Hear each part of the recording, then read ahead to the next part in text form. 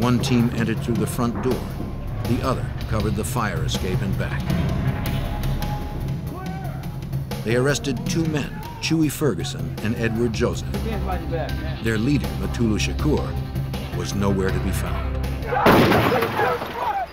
Almost a year after a Brinks robbery and shootout with police, FBI agents around the country continued to pursue the mastermind behind the $1 million heist.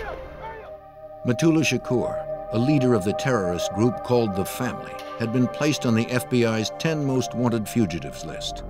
Finding the leader of the gang responsible for 3 cold-blooded murders would now become a priority. Agents prepared for the assault.